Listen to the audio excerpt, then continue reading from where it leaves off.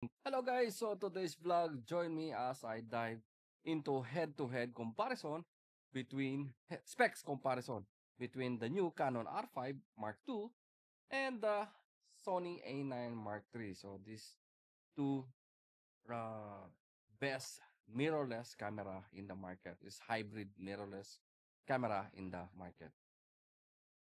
Did you know that the Sony A9 Mark III and the Canon R5 Mark II have more differences than their brand name? So let's uncover the surprising truths behind these two powerhouse cameras.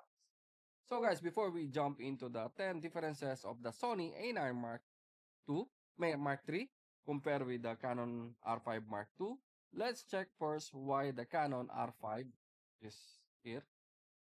The Canon R5 Mark II is better to buy in 2024 than the Sony A9 Mark III. So first, uh, you have already waveform.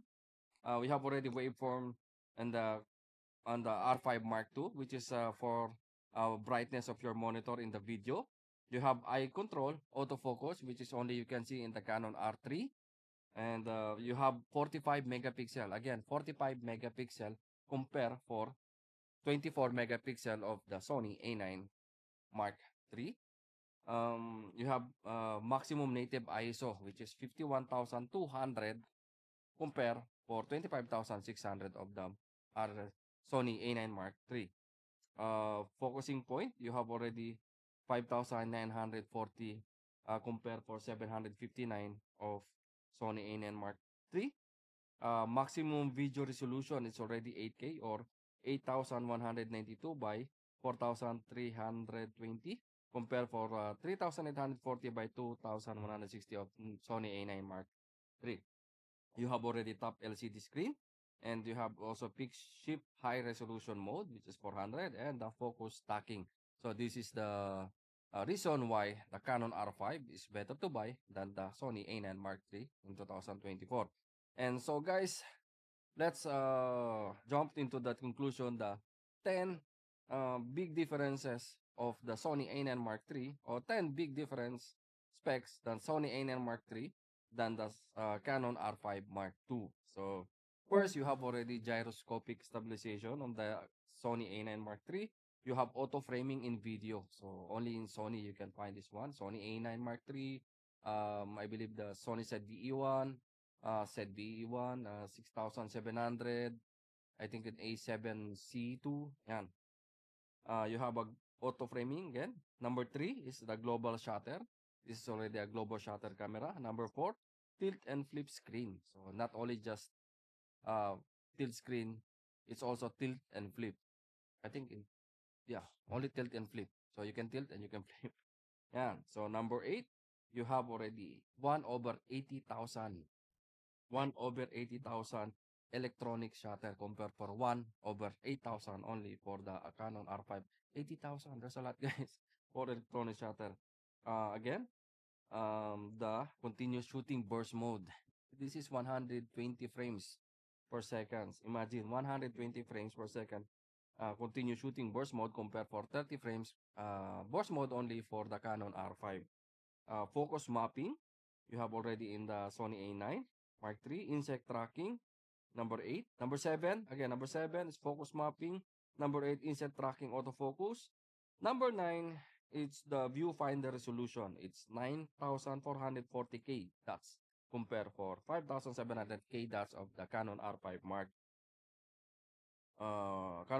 II. And the last is the weight. So this is more lighter. The Sony A9 Mark III, it's more lighter than the Canon R5.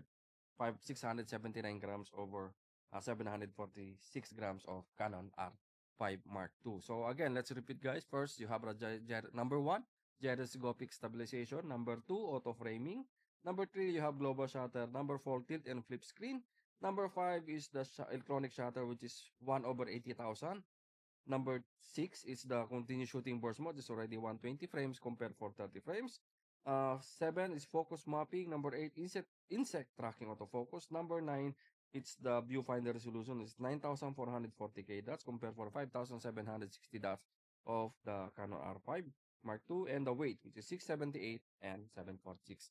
So that is the 10 differences between the Sony A9 Mark III compared for the Canon R5 Mark II.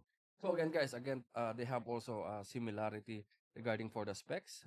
Both this camera have zero black viewfinder, lens breathing correction, anti-dust shutter mechanism, unlimited video recording. You have also dedicated switch from photo and video, or still or video, free shooting buffer, wireless and Bluetooth connection, censorship image stabilization, fully articulated touchscreen, face detection focus, microphone and headphone port, environmental sealing or weather sealed, a full-size HDMI port, focus bracketing, two storage, CF Express Type A for Sony and Type B for Canon, of course, and UHS 2 support, smartphone remote and digital stabilization, webcam function, anti-flicker, eye tracking focus, vehicle tracking focus, and both this camera have no built-in pop-up flash. So yan guys, I think that's its comparison between the two camera. Again, these two camera is amazing camera. So again guys, for me, I will leave to you which one is perfect for your needs. Either you go with the Sony A9 for your sports photography, wildlife photography, I'll go with Sony A9. But for video, I will go with Canon R5 Mark II. But again, R5 Mark II is also best for photo. 30 frames is more than enough, but depends on you guys. Either you like the style of the Canon, the color of Canon. If you like the style for Sony, the color for Sony, then it's up to you which one. But for me, both this camera can have a same style, shooting style, and you can use for any of types of photography or for your video. So yeah guys, I think that's it for today's vlog. Again, if you want to check the price and availability for these two products, you can visit our website www.abworld.com. All the Sony and Canon R5 is pre-ordered to our website. Hanggang dito na lang guys. Thank you and mabuhay.